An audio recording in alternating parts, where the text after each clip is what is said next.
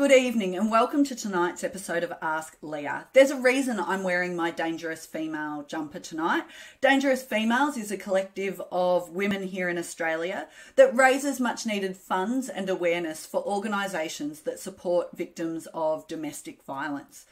Now, I get all sorts of questions posed to me when I throw it out there for Ask Leah, and this week I received one that it really broke my heart.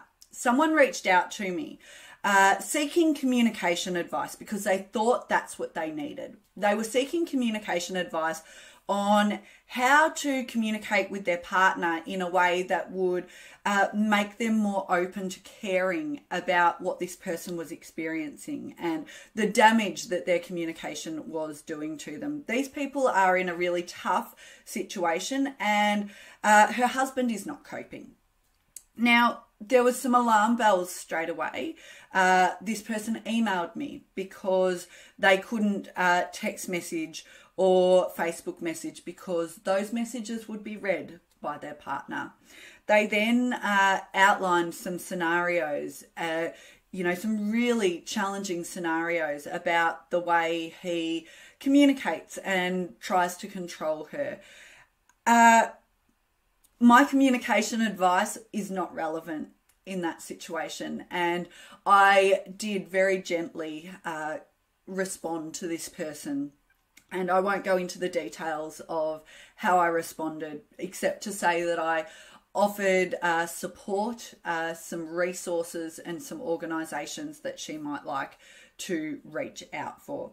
You see, yes, we can do everything we can to communicate at our best, to help improve the response of other people. You know, we do that at work, at home, we can adapt and adjust, all of those tips that I talk about so often when it comes to improving your communication to improve the outcome you receive.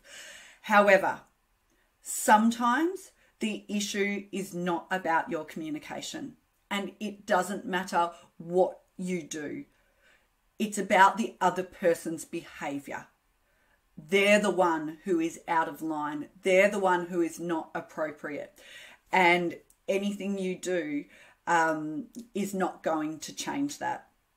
So if you haven't already watched the incredible 3-part documentary series on SBS On Demand, See What You Made Me Do by Jess Hill, I encourage you to watch that. If you are up for it, I highly encourage you to read the book. It is very hard going, but it is very much worth it. To anyone watching this video that it hits home for, please know you are not alone. Help is available, and it is not your fault. Thanks so much, everyone, and have a great week. Bye.